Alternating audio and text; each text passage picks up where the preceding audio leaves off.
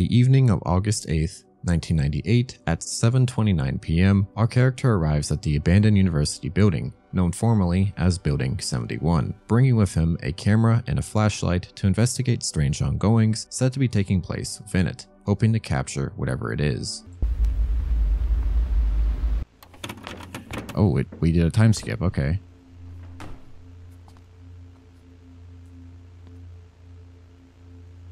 Oh, that's cool.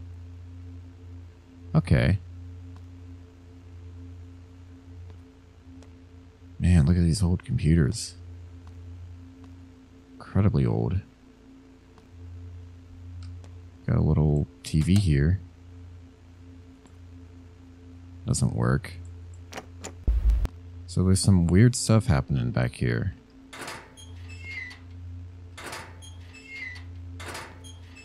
We're just gonna try figuring out what's happening. Oh man, that's not very good. Got a huge crack in the wall.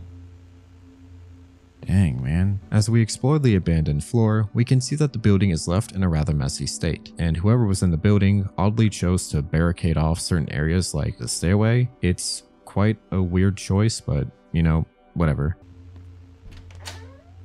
Oh. Why is there mattresses in here?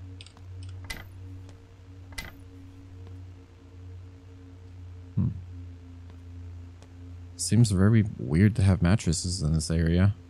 Unless there's like for a reason. This is like medical stuff. Remember why you're here. Marcelo. Unsurprisingly, Daniel irritates us a bit. He understands well his privileges of being related to Claudia and takes advantage of them to pursue the ascension. But I ask you, the simple fact that he is not a chosen one, and this is a fact, is not enough to remove him from the group. Hold on, I have to reread this. He understands well his privileges of being related to Claudia and takes advantage of them to pursue the ascension. But I ask you, the simple fact that he is not a chosen one, and this is a fact, is not enough to remove him from the group? We were never on the same page in regards to letting ordinary people join us, and you know I'm against it. I know Claudia would agree with me, at least on this matter, if she was still around. To make matters worse, Daniel seems to be talking to outsiders about our plans, and before you ask me, no, he is not willing to participate in the initiation. Weak as he is, it was to be expected. Sincerely, Ines. Not sure if I said that right. Alright, so after that note, there's obviously something going on within this building. I don't know who's leaving these notes, but you realize that this is an abandoned university building, which means that if the university is still around, they may have plans to demolish it or even renovate it. So if you're just leaving notes like this that have a lot of information on them as to what's going on, you are pretty much exposing that you're doing stuff in an abandoned building that's not yours. Adobo photo shoot 5.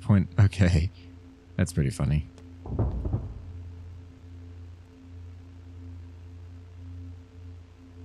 Oh, hello.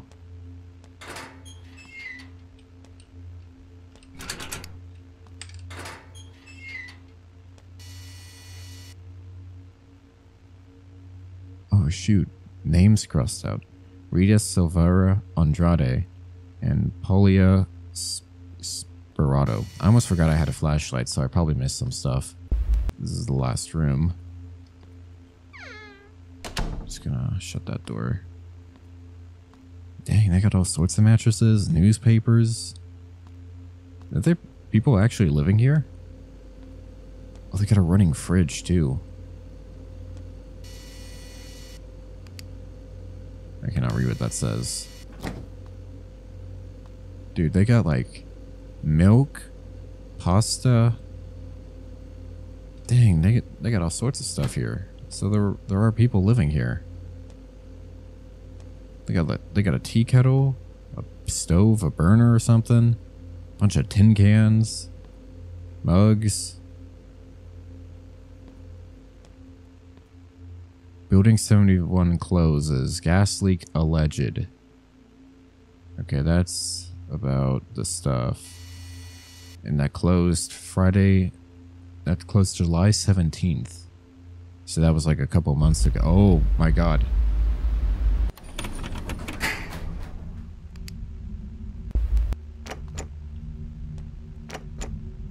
Oh, it's a dark hallway. Hold on. I like that it like does the time jumps here. So there's people living here, and then in a previous note it talked about like some guy wanting to do ascension stuff and how some of the people God, oh my god, it's okay. Yeah. So I got jump scared by the shadow of a bathroom stall.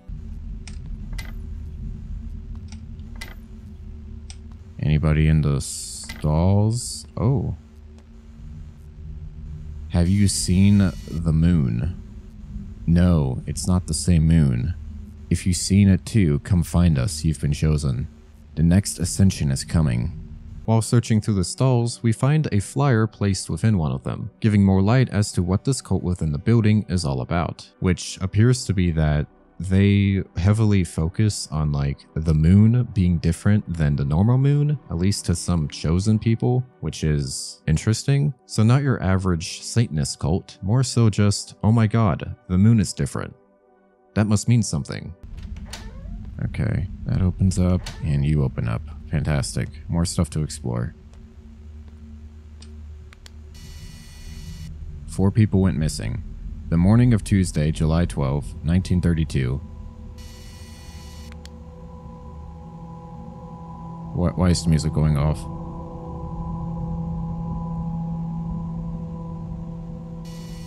The morning of Tuesday, July 12, 1932 began commotion in the city. According, the relatives had already next week Searching around more, we end up finding another piece of information, this time being a torn newspaper article discussing the disappearances of 4 people reported on July 12, 1932, about 66 years ago, which I think is hinting that this cult, or whatever group of people this is, has existed for a rather long time. I do want to point out that while writing the script and looking back at the footage, I noticed there was a little error in the newspaper here. If you pay close attention, you'll notice that the dates are wrong. Yeah, just thought I'd put that out there. Appearance and the apparition occur. Local newspapers talked of the blink. Only the chosen ones can see it. So I guess that's in reference to the moon. I see candles over there. I'm gonna not go there first. Now, I'm gonna be real here. If you're ever exploring an abandoned building, whether that's shut down recently or has been shut down for a long period of time, and come across a ritualistic, spiritualistic, whatever it is, candle circle, that in of itself should be a massive warning sign that you should probably leave the building. I don't mind spiritual or like religious stuff at all, but coming across something like this in abandoned buildings always seem to end up bad. I felt like I was floating, Claudia said. It was like I was really being pulled by it. When asked about her blank. So there is like a cult thing going on. I laughed when I heard what they said, but when I first saw it with my own eyes, I really felt like my eyes were attached to it. What are they? The moon? So there's something up with the moon that only a select few people can see, and this cult is like trying to recruit those people.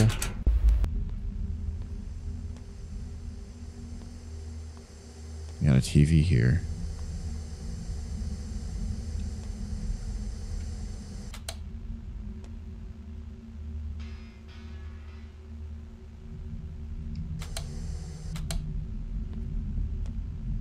Hello?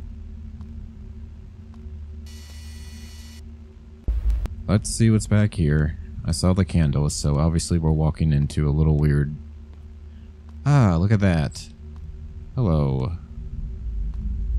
Circle.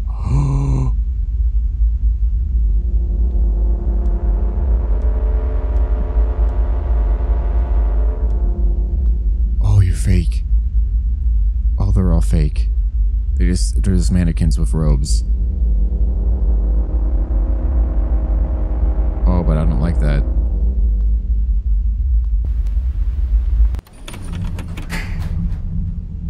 Our camera cuts again as we're now taken onto the 3rd floor, the time now being 8:12 p.m. I didn't even get to explore down that hallway, but oh well.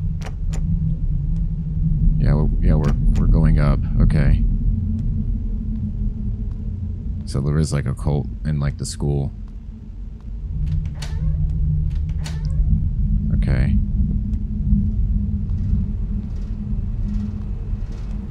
Alright, so I'm not sure why I decided to ignore the obvious body bags right there, but my mind works in many ways, so I probably didn't see it.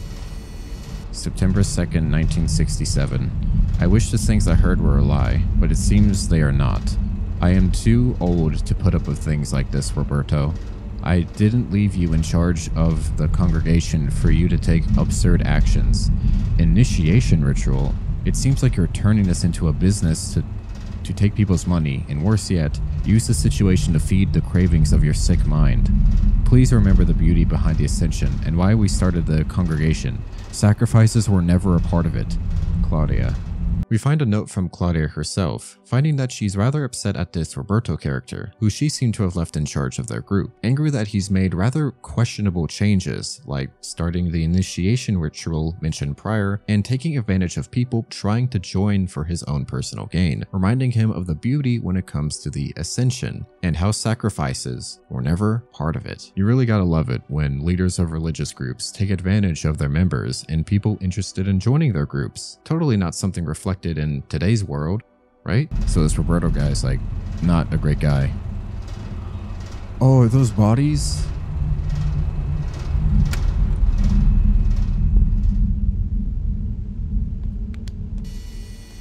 Oh shit. Oh, there's blood on the mattress. Oh, that's not good. Something's happening. July 25th, 1998. Luis asked me to send you a letter as he won't be back for a few more weeks. It's getting difficult to keep an eye on the offered ones. One of them came close to escaping last night when the stairs weren't being watched, and that got me thinking. This week, we'll be piling up some of the classroom tables on the stairs, ensuring that the only viable way to get around is by using the elevator. I think that way we can ensure that no one runs away. I would like to know your opinion. Sincerely, Pedro. So yeah, the reason why all this stuff is boarded up, because the cult was doing that so they could prevent the people they were going to sacrifice or their supposed chosen ones trying to get away from the fate the cult had for them. That is way darker than I thought it would be. Very convenient chair. To watch the moon, which seems to be what this quote is tied around. Is there something going on with the moon?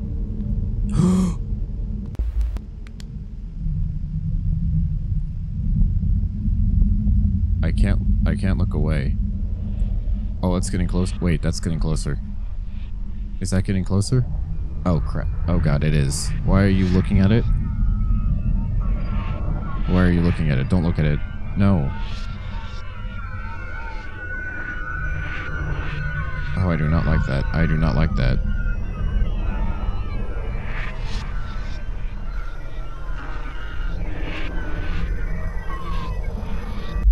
Oh, God.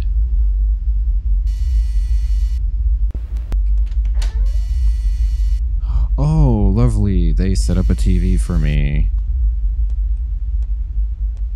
Wait. Okay, I thought the bodies moved.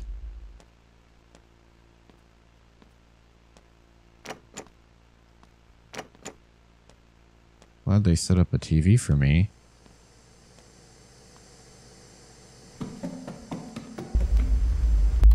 Oh, shit. Oh, we blocked the door.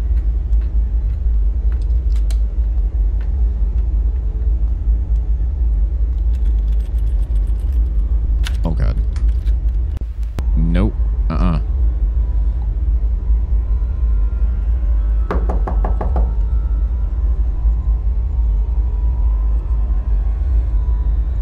I do not want you to come in. Nope.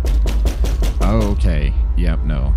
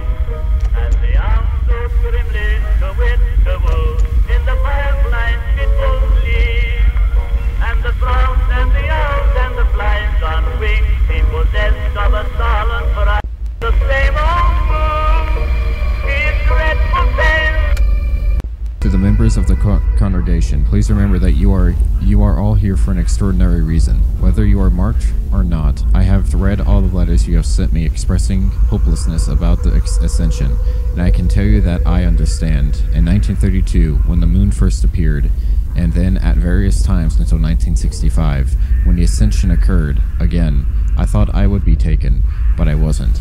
I wondered why they, who barely knew of its existence, ascended and I didn't.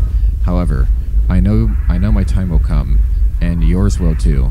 We don't know when, but I'm convinced that it will be the next ascension will take place in 1998. Everything indicates that it will come back for us then, so I ask you to keep the faith. Claudia.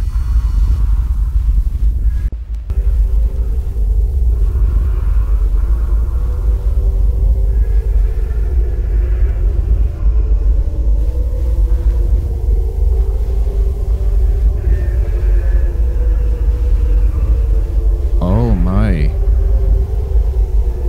Oh, hi.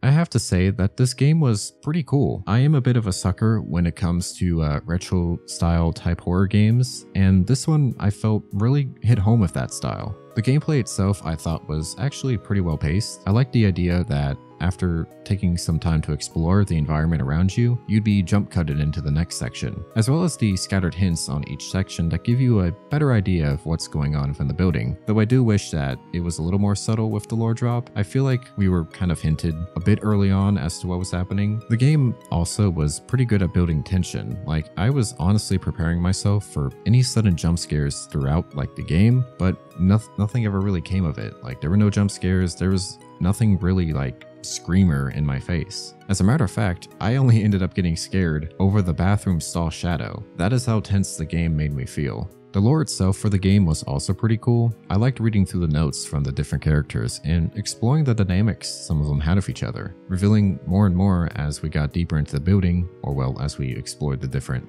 like rooms or sections. Stories, I don't know the word. Seeing the process of how the cult had turned into something more twisted and evil for someone's own personal gains, all while unaware that our character had only walked right into their domain and would just become their next victim. Overall, I thought Building 71 was pretty good. I only really recommend that the devs could probably space out some of the lore, but you know, it's whatever they want to do, really. I just felt like the lore drop right at the beginning sometime after we just got into the building, just felt a bit too abrupt, a little bit too sudden, and also just a little obvious as to, you know, there was a cult in the school, in the abandoned building. Besides that, I thought everything else was honestly done quite well, so please go support the devs. They did a great job with the game, and I'm honestly really interested to see what else they create in the future. And with that being said, thank you guys for watching. I really do appreciate your support. It means a lot. It definitely helps encourage me to continue making content like this and, you know, continue putting stuff out there for you guys. And if you didn't like the video, then please tell me what you didn't like. I will gladly improve on that and try to fix up some errors. I'm always trying to learn things and I want to be able to improve how I do my videos and everything. Thank you for watching, and I'll see you next time. Bye bye.